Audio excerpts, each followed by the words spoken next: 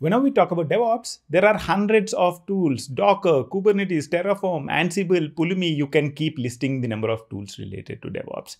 I have a number of books related to DevOps with almost 25, 30. Some of these books list even 30, 40 rules.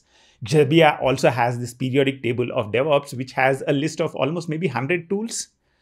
But is DevOps all about tools?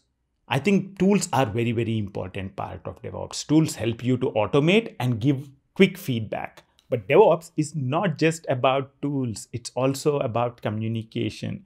You'd want to get the dev and ops teams together. You'd want them to have shared priorities. And you'd also want to have leadership focusing on these teams and providing them with the right tools and support that is necessary for these teams. So DevOps is about tools, communication, and leadership buy-in as well.